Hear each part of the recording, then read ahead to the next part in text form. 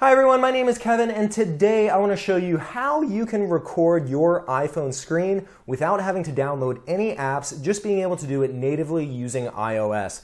And this is very simple. Once you've done it once, you'll always know how to do it and you can always very quickly capture your screen. Okay, well how do we do it? All right, well the first thing is jump into your main app screen and the first thing that we're going to do is click on Settings. So I'm going to click on Settings. Once that menu pops up, what you're going to want to do is you'll land in the main settings screen, and then we're going to click on Control Center. So once we click into Control Center, you'll notice that there's an option that says Customize Controls. Let's click on that. And then once we're in the Customize Control screen, you'll see all these different items that you could add to your Control Center. The one we care about is how to record your screen. And chances are you don't have it yet in your Control Center, so you'll find it down here below.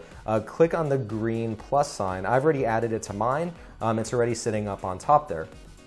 So once you've added it to your Control Center, what I'll do is I'll go back to my main screen and then open up your Control Center and you'll see a circle on the screen. What you could do is I'm going to click on that and that's going to stop my recording that I had going on for this.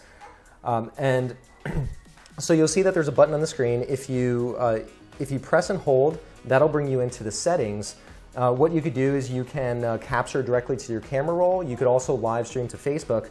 You could also toggle on and off being able to use your microphone. I have the microphone turned on so I could synchronize this with my video, but your call on what you want to do with that. So I'm going to leave the microphone on, and then we're going to go back and I'm going to start the screen recording now. You get a little countdown.